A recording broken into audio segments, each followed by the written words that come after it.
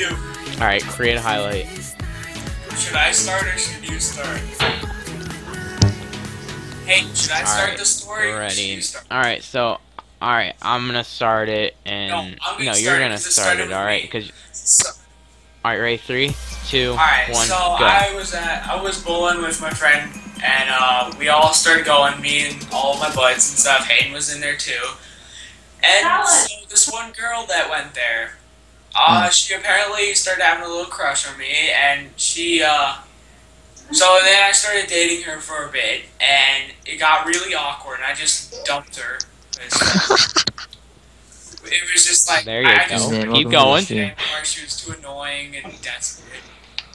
Yeah, what he said. So, after I literally dumped her, like the day after, one of my friends, sent me a picture of a text message with her. It said, if you didn't know, Jasper dumped me yesterday, and I don't even want to ask you because you'll probably say no. And so she was about to ask him out. So then literally like I'll take it from here. 2 days after, she started talking to Hayden. And I'm like, hey bro, I gotta warn you, it's not fun, okay? Alright.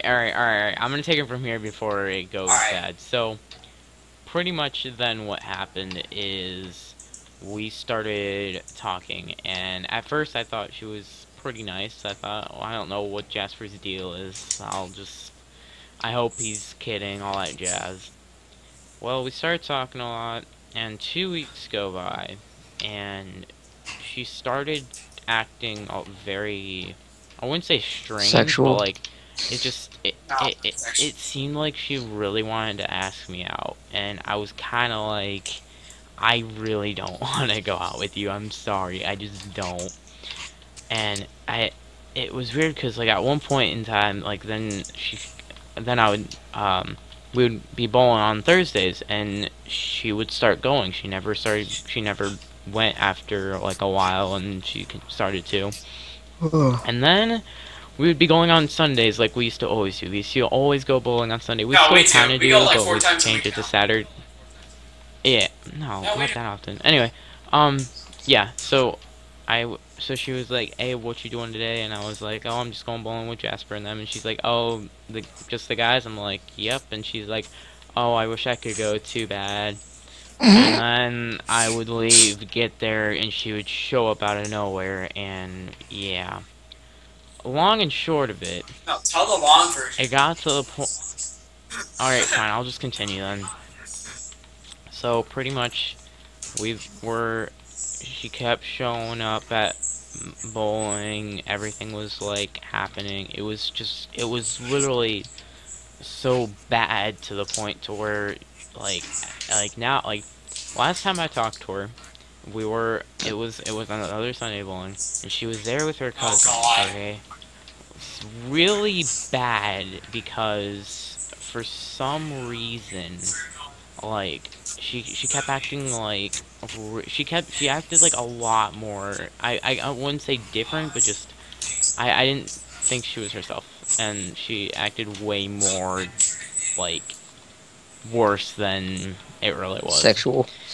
So, no, just more, it's not that, okay, it's just, she tried getting past the friend zone sexual part, and stop it. No, she tried moving in. Oh my god.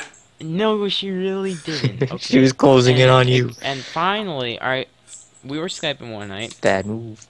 And she just kept talking the whole time. We're all sitting there. We have her muted anyway, and my point is though is at the end of the day, don't date women, people. I was playing BO2 in a Skype call. Me and Jasper were playing. She kept talking, and I told her a knock joke. I said knock knock, and she was like, "Who's there?" I said not you, and I hung up on her. So. Oh my god, you're a dick. Yeah, and then ever since then, she hates me and Jasper's guts, which I really don't care because I've blocked her on Instagram, Twitter, YouTube, everything. I cannot stand it anymore. Like, literally, I'm sorry. It's one of those people that you would think would be good at first, but really just doesn't work. So,